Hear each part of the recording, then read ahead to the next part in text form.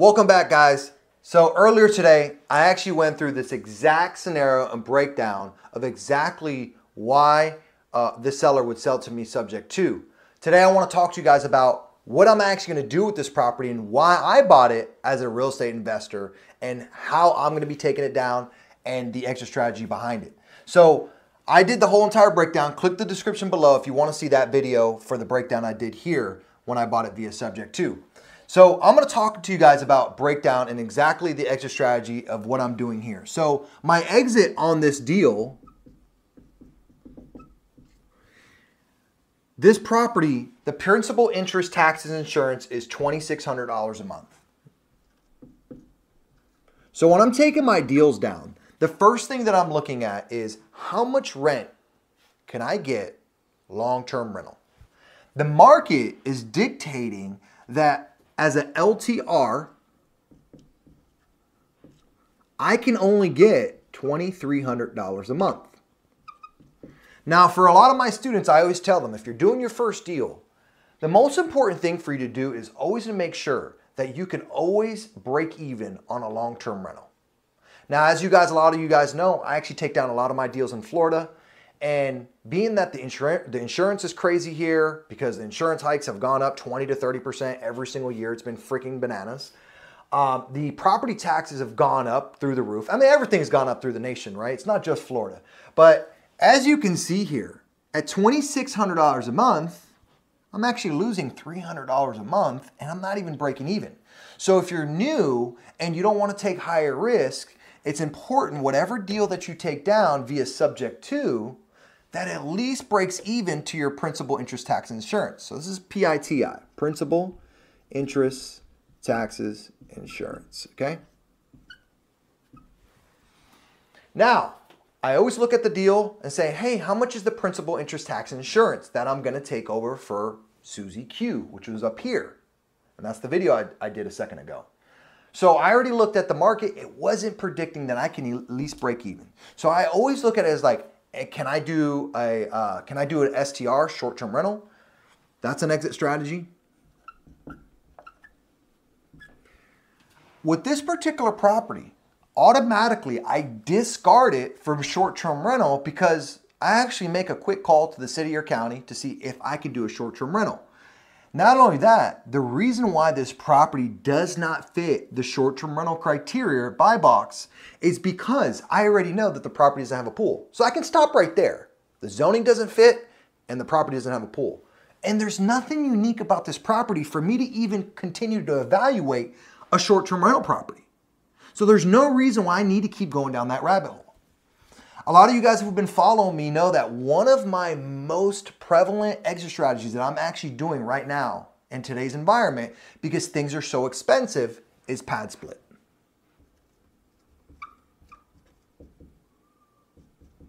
Now, there's a lot of different exit strategies out there. You just don't have long-term rental, you just don't have short-term rental, you just don't have PadSplit. You could do wraparound mortgages, you could do all different types of exit strategies, you can do lease options, but the ones that I like to stick to are the ones that I know and the ones that I use in my investment journey. So short-term rental doesn't work. Then I looked at the property, and when I walked the property, it was actually a property that was a 3-bedroom, 2-bath home. And Matt was actually with me when I walked this property. We walked it at nighttime. This property was a 3-bedroom, 2-bath house. Now, when I walked the property, I wasn't sure if it could even be a PadSplit. And the first thing I do when I'm analyzing if it could be a PadSplit is I actually go to, simple enough, a website that you guys all know, which is Google. Google, all right? When I go to Google, I do a street view to see if the property has adequate parking, where are sidewalks, where are the bus stops, where are the restaurants, where are all the basic jobs in that area. So when I go to Google and it meets my criteria of having the route of parking, being in the correct location, being near bus stops, etc., I will then walk the property and see if the floor plan is suitable to become a PadSplit. Being that we're in an environment where things are so expensive, affordability is very tough, and there's actually not enough affordable housing. So what I like to do with my properties is typically take a 3-bedroom, 2-bath home, and I convert them into a 7 or 8-bedroom bath home. So this same exact home actually got converted after I walked it, and I said, you know what, Matt? What do you think? Does this look like a good pad split? We walked it, we're like, I remember you said this. You're like, man, this is a no-brainer. Yeah. They had the square footage because this property was actually 2,300 square foot, right? Yeah. It's a 2,300 square foot property, and it was a 3-2 property. Think about that for a second. Most 3-2s are like 1,500 square foot. This was a 2,300 square foot property. There was tons of space. It was ridiculous amount of how space they were. So what I ended up doing was I took the living room,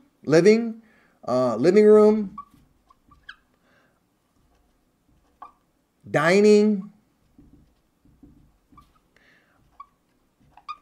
and I converted those into bedrooms. So I'm at 3-bedroom, 4-bedroom, 5-bedroom. There was actually a small additional living room area next to the foyer right when you walked in. And I converted that into a room. And then lastly, I actually converted the garage into a bedroom as well. Right? So we're at 3 bedrooms, 4 bedrooms, 5 bedrooms, 6 bedrooms, 7 bedrooms. I converted the existing floor plan of a 3-bedroom, 2-bath home into now a 7-bedroom, 2-bath house. So what I end up doing is the way I analyze to see if this makes sense for me, to see if I'm going to take this deal down, is I have to go through a process of underwriting. Now, we all know that there's expenses to buying a home and maintaining a home. So even though I have to pay here the principal, taxes, insurance. So let's talk about expenses for a second. Okay. So we have principal, interest, taxes, insurance, which is $2,600 a month. That means I make that one payment to the bank every single month. They're handling my insurance, they're handling my taxes, and the principal and interest obviously goes to the bank. Pretty straightforward there. We have lawn. What else we got, Matt? Internet. Cleaning. All right. This property I'm paying internet, I'm paying $75 a month. My lawn care is $100 a month. They come by weekly. Cleaning fee, the cleaner comes once a month. That's at $125. Okay. We are at what? What else? CapEx? CapEx. CapEx. Capital X, by the way, guys, for you guys just watch this not understanding. Everything in a home has a certain lifespan. Your roof, your AC, your plumbing, stuff like that.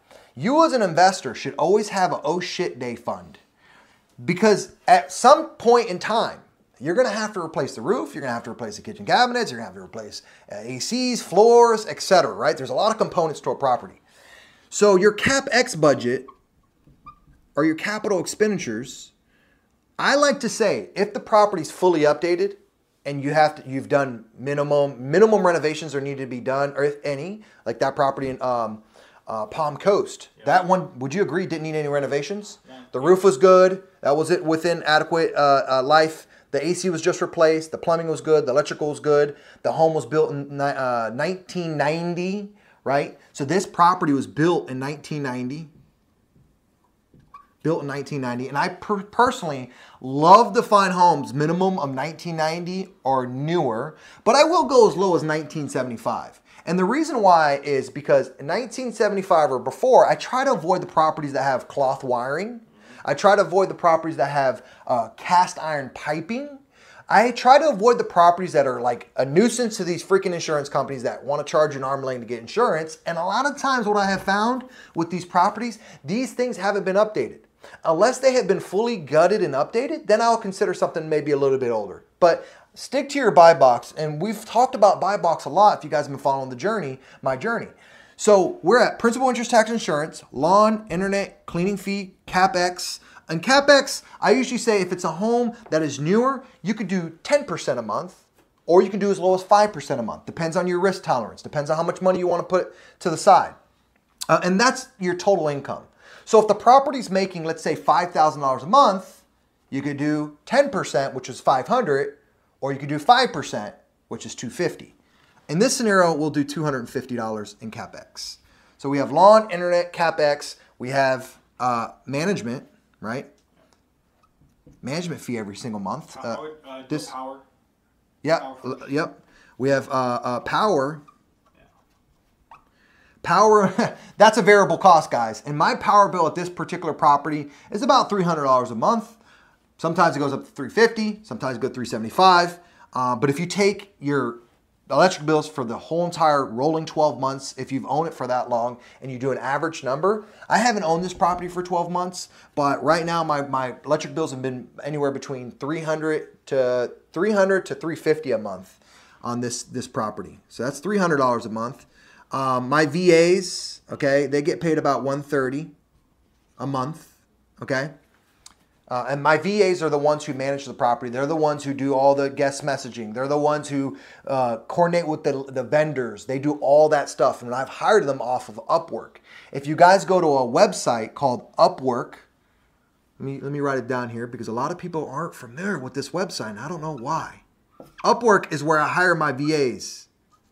Guys, it took me years and years and years and years, and I'm not kidding you. It took me years to learn to hire VAs to do all the nitty-gritty work. Remember, you want to turn this into a semi-passive business. Obviously, it's not 100% passive, but you want to turn this into a semi-passive business. That way, you're not worried about the nitty-gritty, and you can focus on other stuff, and you're not getting calls about leaky toilets. You're not getting calls about, oh, Bobby in room 1 is fighting with Susie in room 2. So, all right, where we're at. So, principal, interest, tax, insurance, lawn, internet, a cleaning fee, CapEx, power. Oh, what about vacancies? Huh? Vacancies, again, you're gonna factor in. You can factor in 5% a month for that as well. That's $250. Okay, you could do a little bit higher if you want, but you're gonna be anywhere with CapEx and vacancies. A lot of people will do always a rule of thumb of 10% of the gross revenue. And then vacancies, a lot of people do 5 to 10%, depending on what your exit strategy is. Here, being that we stay a lot more full on the property because we rent out per bedroom, our vacancies are a lot lower than somebody who's renting a single family home. Now, we have vacancies, CapEx, and we have about PadSplit fee, which we'll get into that in another video, but we're gonna get into that here in a second so you guys understand what the PadSplit fee is, right? And on this property, PadSplit fee, I grossed last month $4,000, right? So $4,000, I have to pay them 8% every single month. That's for the PadSplit fee, the new 8% that they're charging. So $800 a month, okay? Yeah, or $320 a month. What am I doing? $320 a month. Come on, Matt, you're supposed to keep me on track here. I'm paying them $320 a month. So this all starts to add up, guys. Like, you're probably like, man, that's a lot of cost for me to operate this property. So it's important for you to understand that you paying all these things as a PadSplit operator, you need to know if it makes sense. Let's add these up. 2,600, Matt, 100, 75, 125, 250, 300, 130, 250, and PadSplit fee is $320 a month. 4,400. 4,400. Total equals 4,400. Okay. After we tallied up all these fees, I need to make minimum of $4,400 a month to now break even, meaning you have a stabilized asset if you break even at $4,400 a month. Now, typically, you need to be $4,400 a month for at least 3 to 4 months to really consider it a stabilized asset. But at $4,400 a month, me as the real estate investor, I'm breaking even. I'm good. I'm fine.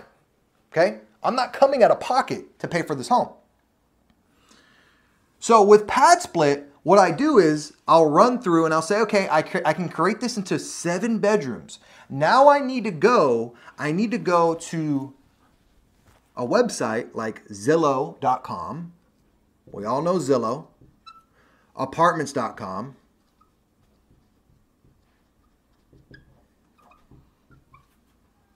okay? You can go to MLS. You can go whatever source that you want to gather data from. But most people won't have MLS, but you can use MLS if you're a real estate agent. Apartments.com, MLS. And what you need to do is you need to figure out what studio apartments are going for in this market. In my market that I was in, studio apartments were going for, and this is the Florida market. At the time when I did the underwriting, they were going anywhere between $1,200 to $1,400 a month. So what I did was I gathered 5 different properties from these websites here. I want you to gather 5 properties. Let's talk about this here. I got 5 properties. And what I figured out was, out of the 5 properties, my average long-term rental rate for a studio apartment was about $1,200 a month, okay? So what I end up doing is I'll take that $1,200 a month and I'll take it and typically discount it by 20 to 30%. So let's do 30% in an example here. That's $360 minus $1,200. That gives me $840 a month per room. We went to Zillow.com, Apartments.com, or MLS. We picked 5 properties. We came out with the average of $1,200 out of the 5. We found, well, we're going based on averages, guys. Out of the 5 properties that we picked that were in that same zip code, we came up with an average of $1,200 a month, okay?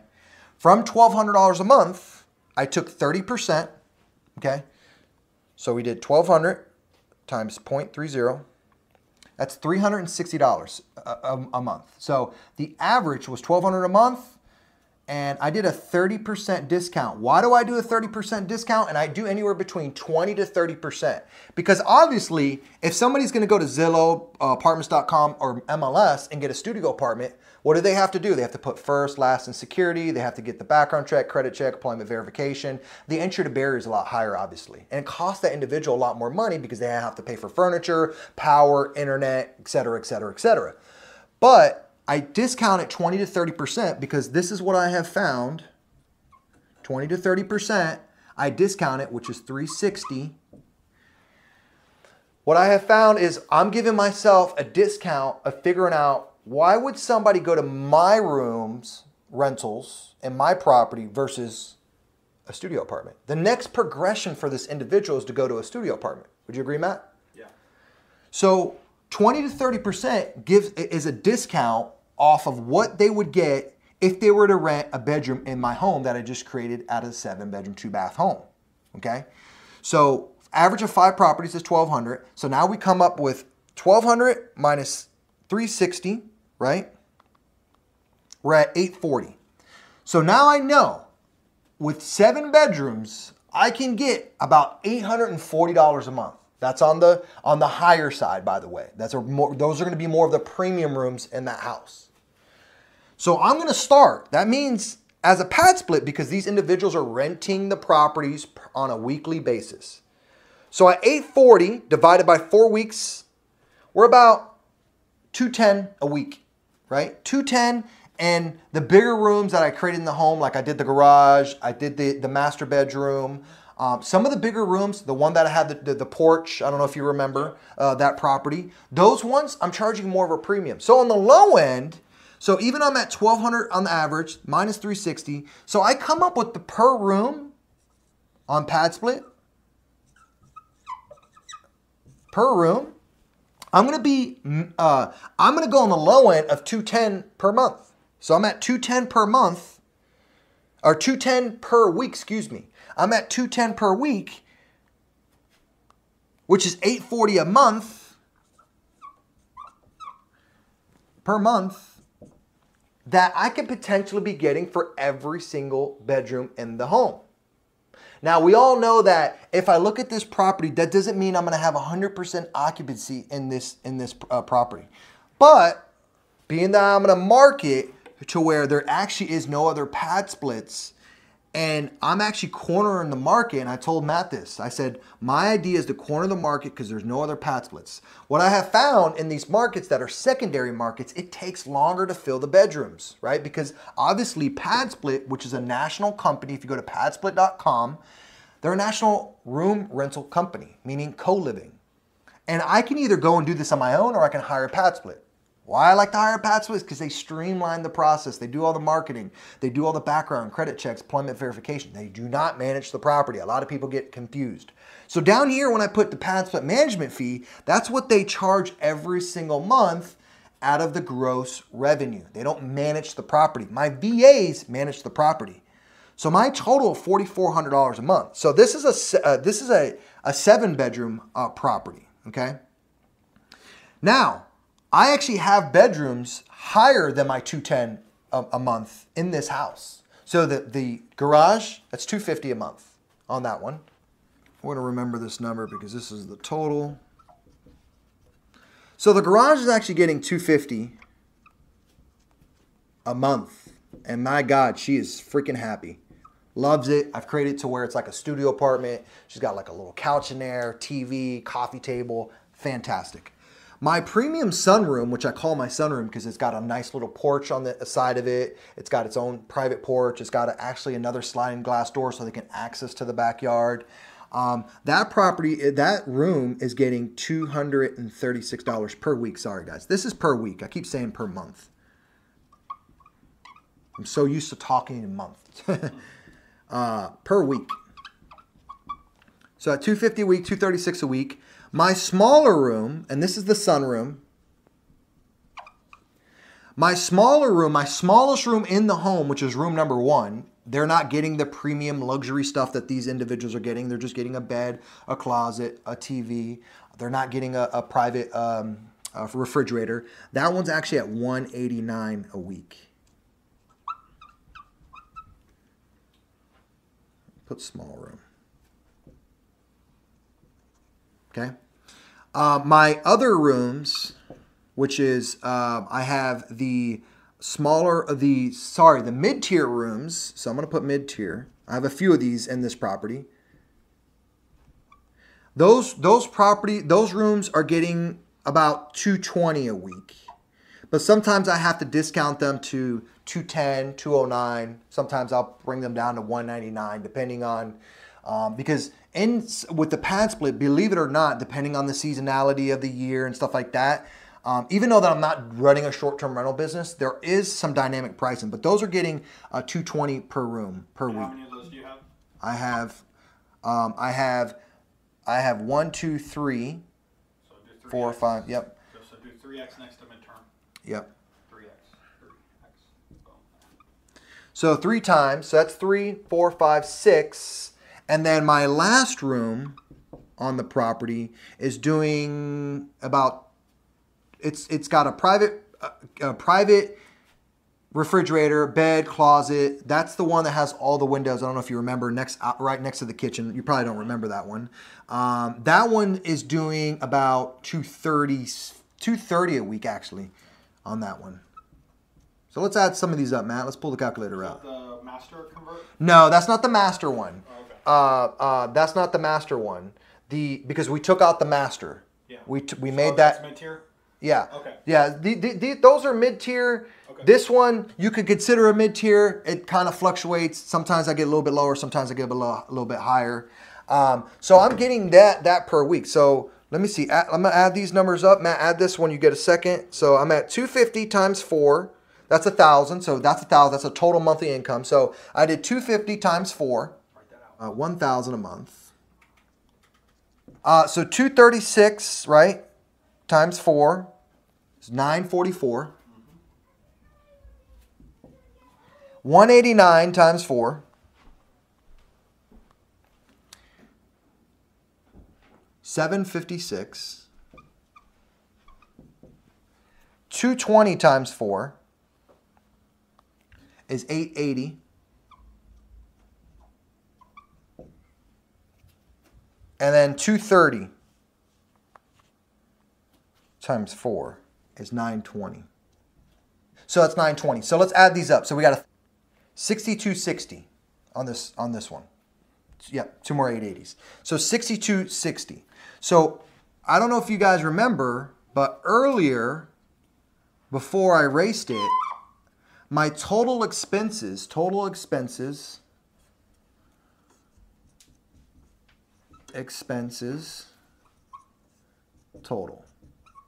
were $4,400 a month.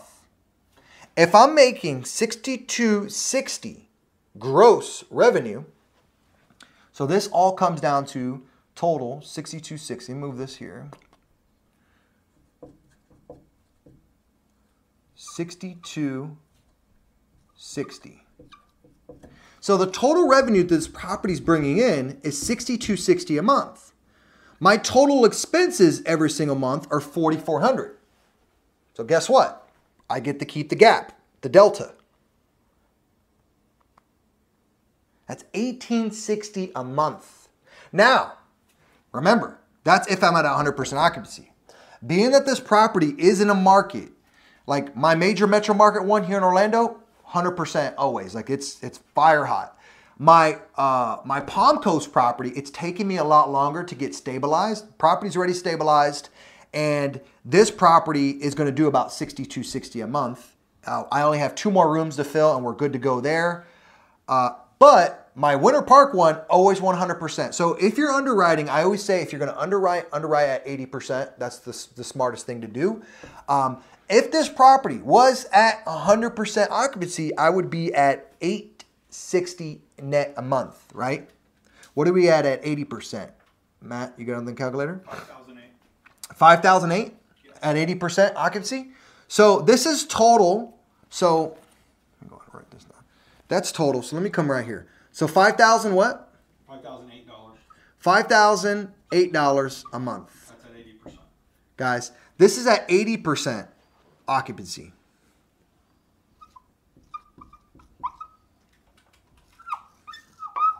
This is at 80% occupancy. This is at 100% occupancy. Now again, depending on what market you're in, you need to know what occupancy you are going to be at. I know a lot of PadSplit operators that are in certain markets, like Atlanta market, people are like 100%. Because again, the housing is super important. People need housing. People need affordability. But let's just go ahead and use the lower number for sake to maybe my projections aren't going to be correct. And maybe guess what? Things will go wrong. And maybe I won't make $6,260 a month. At 80%, let's say I'm at, you said $5,008. So at $5,008, guys, $5,008 minus 4,400. Yep. Got too many numbers on the board. I'm at $608 net a month. So 608. Net. So best case scenario, I would be making about $1,800 a month if it's at 100% occupied. But I'm at 608 net a month on this deal. Okay? That's 608 times 12. Annually, I'm at $7,296 a month. Now, I know what you guys are probably wondering. Okay, Javier, how much money do you have in this stinking deal? Okay? Now, the beautiful thing about this is, guys, you already see long-term rental example, I'm losing money. Worst case scenario, and I always say underwrite worst case scenario. On my PadSplit, this particular PadSplit that I'm using an example on, I'm net 608 a month, which gives me $7,296 per year. Per year, I'm at $7,296 per year. Okay? Net at 80%. At best case scenario, I'm really doing good. Now remember this too, guys. You don't just buy properties just so you can make cash flow. Obviously, I'm getting tax depreciation. I'm getting future leverage. I can use it as collateral. I'm getting loan pay down. I'm getting all these benefits when I own the piece of real estate. And not only that, I can do cost segregations. There's so many ways I can actually manipulate this one piece of real estate. Now, I'm going to give you guys approximate numbers of what I'm in on this deal so you can see. Existing floor plan was a 3-bedroom, 2-bath, converted it into a 7-bedroom, 2-bath. My acquisition fee, meaning what it cost me to buy the real estate. And again, if you guys want to see that previous video, click the description below. And let me know in the comments, has this been helpful for you guys to see why I end up buying this property via subject to and why it was worth it for me and how I created a win-win scenario for all parties. So my acquisition costs, so the cost to buy it was $14,600. And it took me 45 days actually to go from a 3-2, 45 days to go from a 3-2 to a 7-2. I had to put the walls up. I had to put the 2x4s up. Not me, but my crew did. I had to get the paint. I had to get the furniture installed. I had to do any minor electrical or adding ceiling fans. Like there's a lot of little moving parts. So for me to do all that, it costs money and it costs time. So for every month that I'm holding the property, what happens? You have to pay $2,600 every single month, plus your electric. So these are holding costs, guys. So my holding costs on this deal every single month was not only just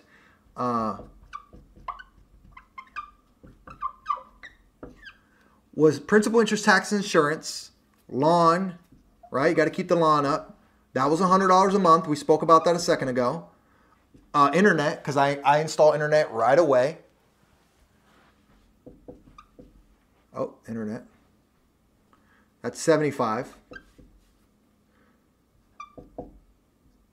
And what else? Electric. Those are my main holding costs. Electric bill wasn't that much every month. I would say it's about $200, right? So at 75, so we're at lawn, that's 27, right? 28, 29, 29.75 this deal cost me to hold every single month.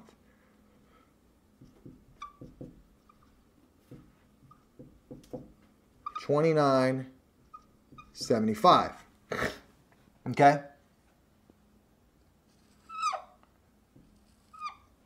Every single month in holding costs, I'm having to pay $29.75 to hold the property.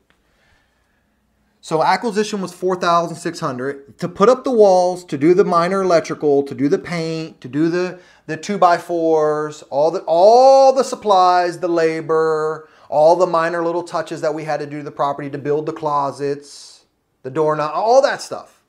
Okay, was about $20,000. I'm at $29.75 in holding costs every single month. So this was PadSplit Reno, right? $20,000 at 45 days. Okay, and by the way, that's 45 days for me to get it up and ready on a PadSplit. What am I going to have additional? I'm going to have additional what? Another at least month before I start seeing stabilization in that. Maybe 2 months, maybe 3 months, depending on what market you're in. So it's important that you factor in. I would say if you're doing your underwriting, you should be factoring 60 to 90 days until your property is stabilized. Meaning like you're not coming out of pocket for your money or your property every single month. So I'm going to do $29.75 times 90 days, right? Yeah, so times 3. Yeah. So we're at 89.25 holding cost. All right. We're also at, I had to pay for a mini split, which is an AC unit, right, in the garage.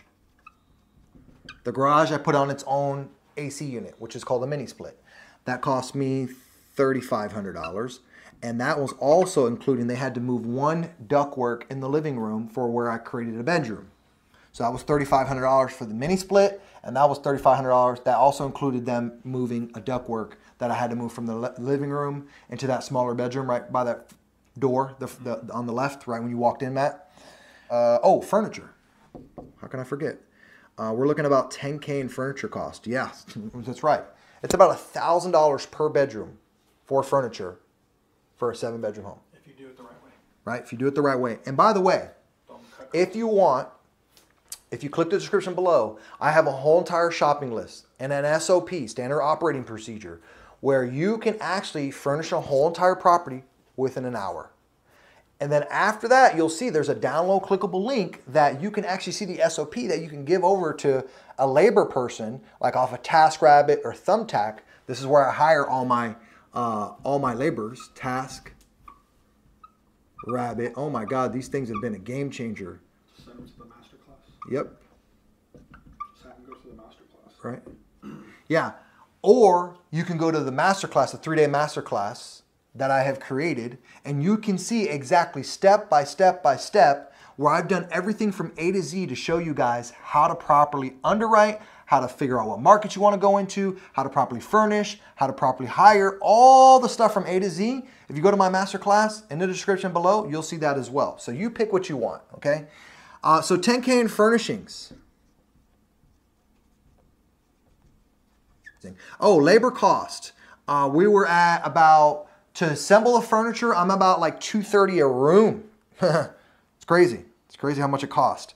$230 a room, $230 in labor cost for me to hire somebody off of a TaskRabbit or a Thumbtack. And this is where I find all my laborers, my electricians, my plumbers, stuff like that. I'm at $1,610. $1,610. All right. So where are we at? $14,600.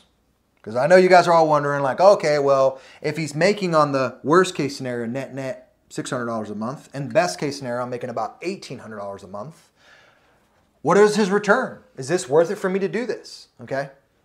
So at $14,600 plus $20,000 plus, here again, holding cost $89.25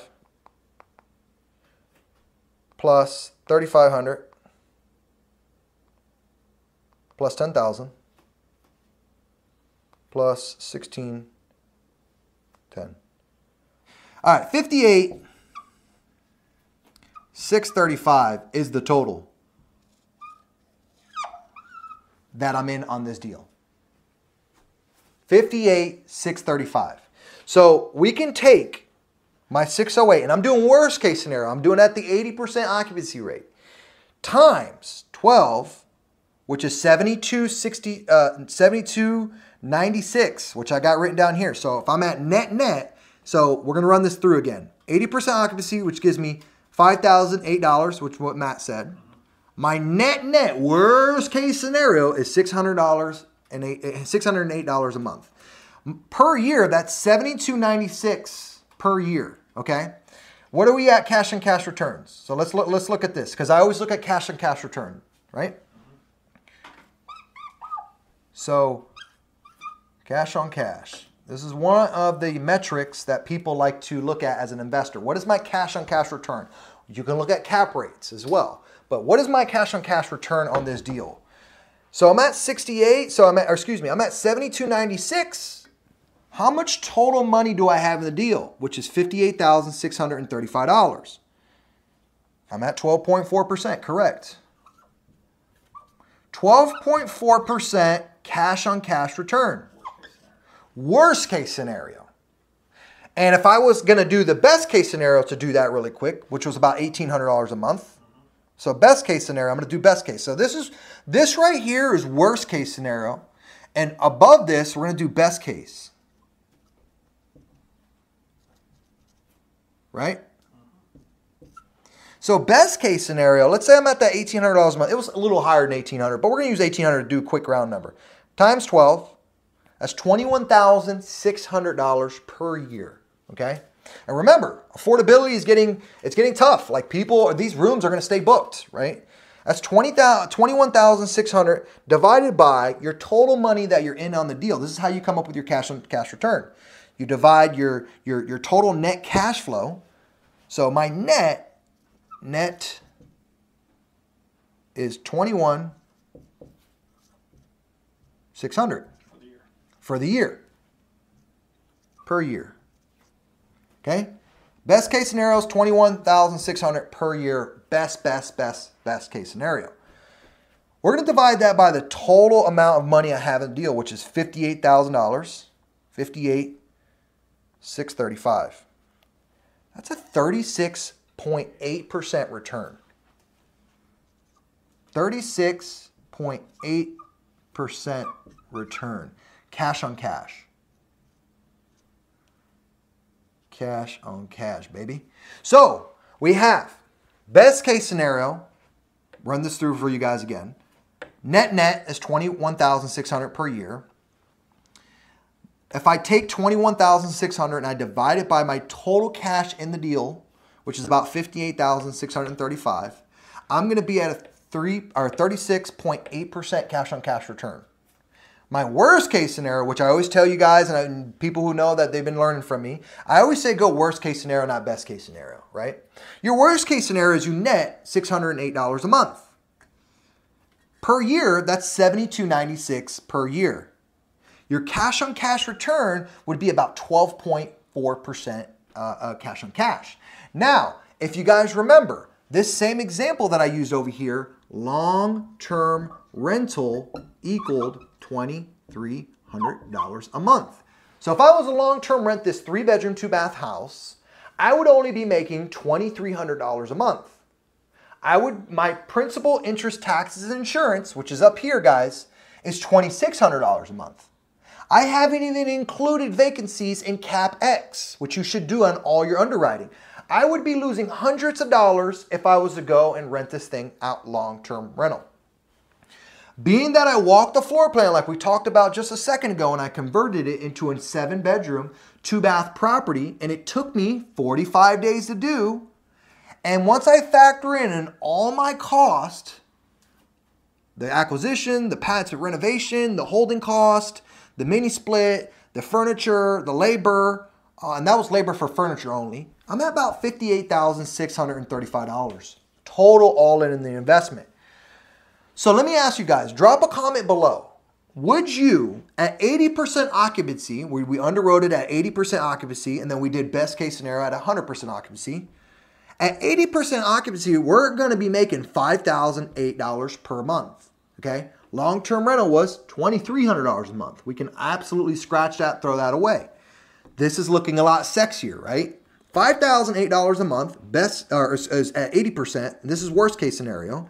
This gives us a $608 net per month, net, meaning after all expenses have been paid. For the whole entire year, we're at $72.96 per year. One of the metrics that I use, we can use a cap rate as well, but one of the metrics I use is cash on cash return when I'm investing. I would be at 12.4% if I was to buy this deal, okay? Cash on cash return. Best case scenario, if I was to make $1,800 a month, at best case scenario, we'd be at $21,600 per year. This would give me a cash on cash return of 36.8% because I took the $21,000 and I divided it by $58,635. In the comments below, let me know, would you take this property at a minimum of 12.4% return? Or 12.4% cash on cash? And if you wouldn't, what would you do? But we know that if I was to go long-term rental on this property, I would actually be in the negatives. I would be losing every single month. Now, let's just say my worst case scenario right here of $608 a month, okay? Let's use that worst case scenario. One of the things I want you guys to start remembering, when you're purchasing a piece of real estate, one of the things you need to look at is not just cash flow. Cash flow is not just the only thing you look at. You also want to look at loan pay down. What are some other things you want to look at, Matt? You have appreciation. Okay, I like that. Appreciation. You already have loan pay down, appreciation. You have equity. What is it? Well, with loan pay down, you have equity. Yep. Appreciation. Yeah, appreciation. Yep, perfect. You get collateral. Collateral. Perfect. Tax. 27.5 year. Tax depreciation. Tax. Yep. Yeah. Depreciation, right? 27.5 year. Yeah, collateral. So. Collateral. Yes, you do get cash flow, right? You get all these different benefits when owning a piece of real estate, okay? All these different benefits. And there's actually more than this, but you get all these different benefits. So it's important for you as the investor. Are you okay with making 12.4% on your money and getting all these benefits of owning real estate? If you're not, and you're like, you know what, I can get higher returns other places, this might not be the deal for you. But for where I'm at in my investing career, I'm okay with taking a 12.4% return. Now, most long-term rentals, just so you guys know, most long-term rentals across the nation, they don't cash flow. They do not cash flow at all. They don't make any money. And you're not getting a 12.4%. And if you do have a property that is cash flowing as a long-term rental, typically you're probably going to be about long-term rental. Your returns are probably, I've seen 6, 5, and 6%. Okay? 5 and 6%. Okay? You could just put your money in the money market if you want to do that return, but obviously you're not going to get all these benefits to owning real estate. So ask yourself, if you're going to do a long-term rental, are you going to make money? And are you going to be able to pay for the property? And if not, are you going to break even at least? If I say to myself, and I always tell everybody, underwrite as if you have to go worst case scenario. Worst case scenario is like, hey, you know what? None of this worked out. PadSplit got wiped out. Co-living went to shit. What is one of my other exit strategies? My other exit strategy is $2,300 a month. I would have to lose a couple $100 a month.